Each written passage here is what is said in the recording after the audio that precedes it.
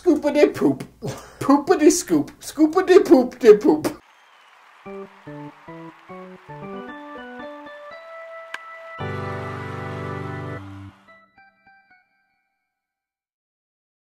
Hello, Mother. This is Half Mental, the show that's 90% baseball and the other half mental. I'm Holt. And I'm Dan. Memorial Day weekend. Yeah, happy holidays. Happy holidays. Kickoff to summer. It's hot. It's hot here in Tulsa, Oklahoma. We're drinking my official beer of the summer, 2018. Modelo Chelada. Cheers. Whew. Much like we did the Diamondbacks of a few weeks ago, we owe the Brewers some pretty serious airtime. We do. And we actually I know we have a couple loyal viewers who are Brewers fans. That's true. So the Brewers are owners of the best record in the National League. They also lead their division by the most games in all of baseball. That happens so fast. I know. They're the most dominant divisional team in baseball. That's crazy. Surprise. Yeah. We should have talked about them a few weeks ago. Josh Hader is their sort of like multi-inning relief ace. Yeah, the fireman. Yeah. He, like 3 weeks ago, struck out 8 in 2 2/3 innings. So he struck out the only 8 guys he faced. That's crazy. And it's the only time that's ever happened. Oh, I didn't know that. Nobody had ever recorded 8 strikeouts in less than 3 innings before. Dang. In a complete outing. Right.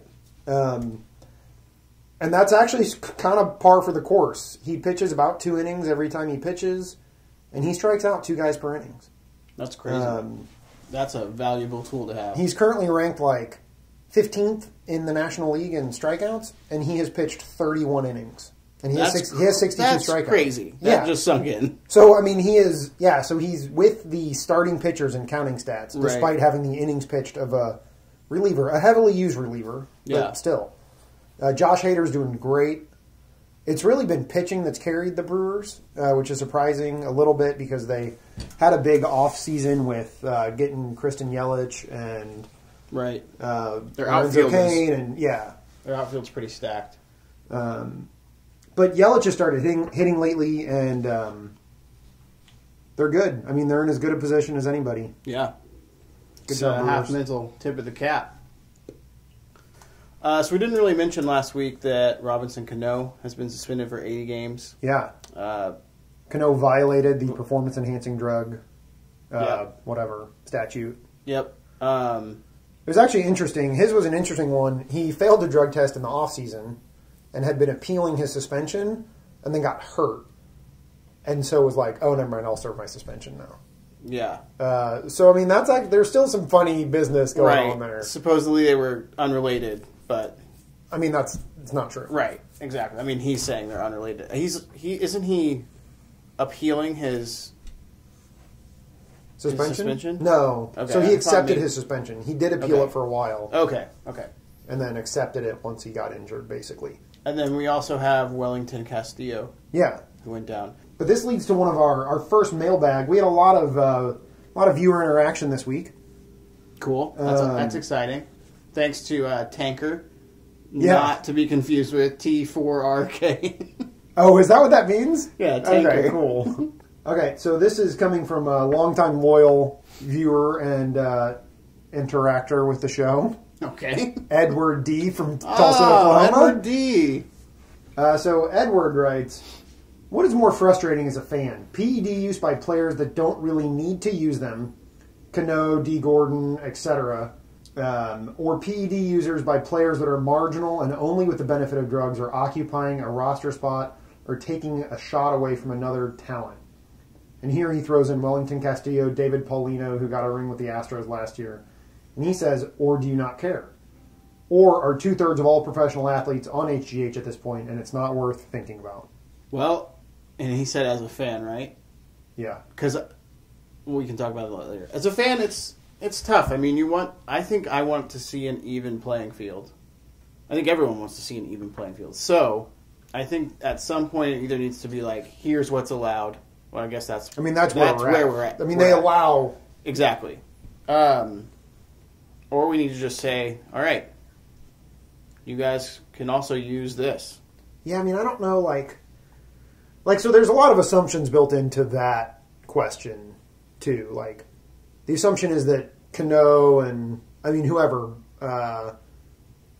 A-Rod and the guys that we think would have been good without them, the assumption is that they would have been, or that they wouldn't have had nagging injuries, or they wouldn't have been a little slower every day game after a night game, or whatever. Yeah. And I think that's a big assumption. And I think it's also a big assumption that there's not a lot of AAA guys trying to sneak stuff through to become the next Wellington Castillo, you know? Oh, yeah. Sort of a marginal Major League Baseball player. So that's why I started with, as a fan. Yeah. Because as a player... As a player, it would be you've got to think... infuriating. Oh, yeah. It would be infuriating, but you also got to think, with the amount of money that Cano has made in his career...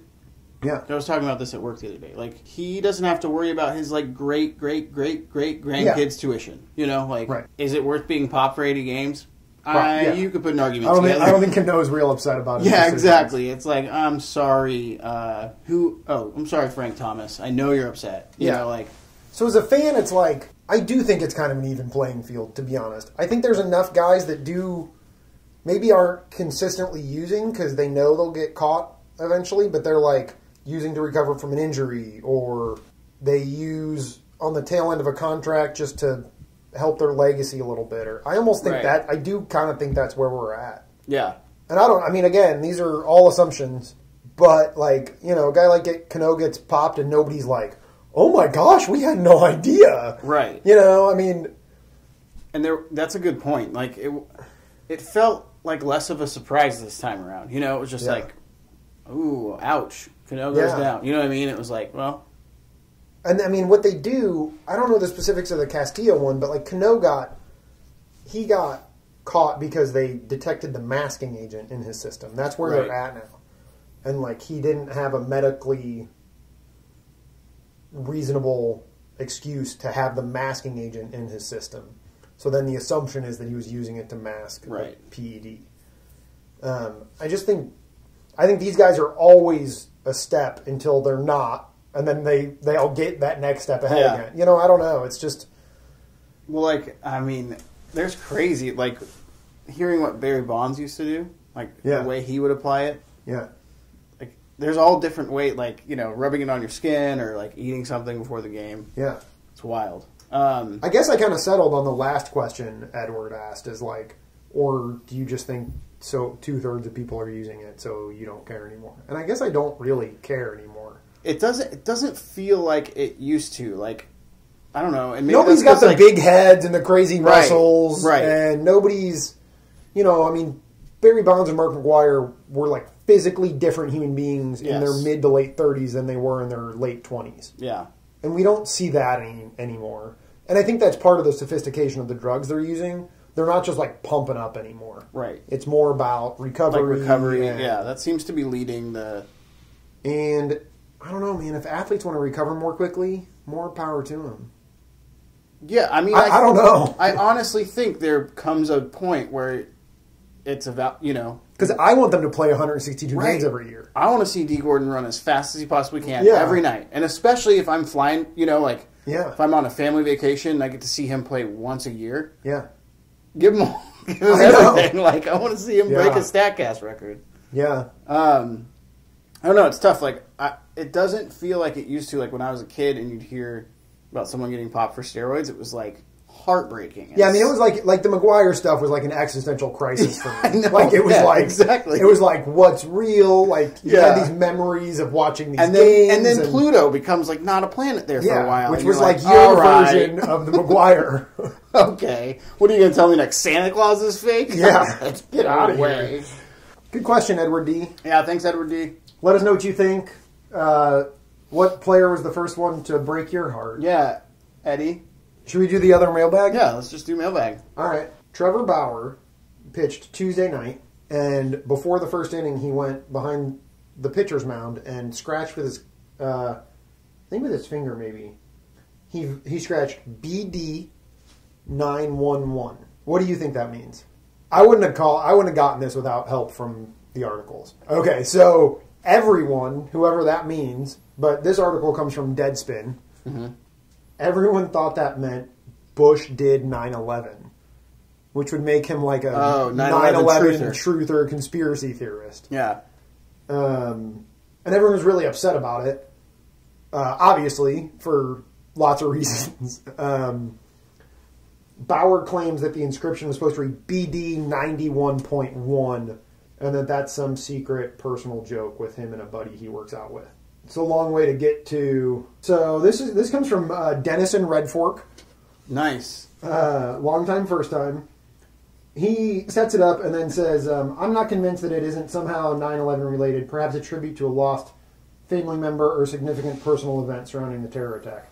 I'd be interested to hear you guys weigh in, and also deeply interested to know if you feel that such displays or actions as executed by dudes in such a public, professional, and capacity are wholly innocuous, perhaps distracting, at least inappropriate, or potentially unacceptable by force of rule, and any points in between. Yours in Christ, Dennis in Red Fork. So this actually, now that I'm reading this out loud, it ties into the NFL's recent action to forbid or define the teams of players who kneel during the national anthem. He's saying, what's our opinion on athletes doing stuff like this? Right. And I guess I would say, so I want to talk about Trevor Bauer in particular. I don't want to spend a lot of time on the NFL stuff, even though I'm the one that just brought it up. Yeah. But I think if I were Trevor Bauer's manager, or I don't know what like a GM, or I don't know what the relationship is like, I think somebody needs to be like, just tell us exactly what it means. Like, convince us that it does not mean Bush did 9/11. Because if it doesn't, that's fine. You do whatever you want. Guys do stuff like that all the time. Yeah. Right? They put the number of their friend who's on a different team or got hurt or whatever, you know. Yeah. But if you believe that he scratched Bush did 9/11 on the mound, that's an issue. And I think just because he has been like such a pot stirrer. Yeah, okay. I'll give you that. That it's just like, you just have to stop doing this stuff. Like, right. You know. So this reminded me, and I actually wanted to talk about this when he had his Twitter beef with the Astros. Bauer went through arbitration this year, too. Do you know his arbitration story? No.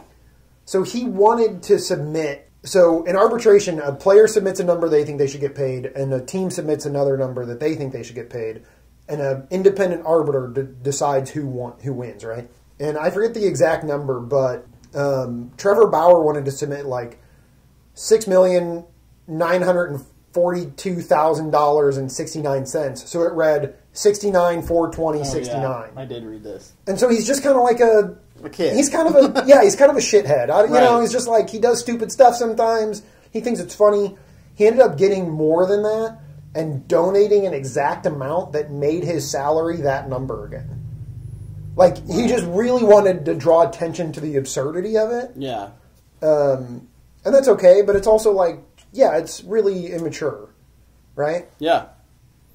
I mean... So he's a specific case to me, too. Like, right. So, I don't know. I don't see any problem with athletes using Spotlight that they do have as a platform. No, I don't either. So, in this case, if we could take the Trevor Bauer spectacle out of the equation...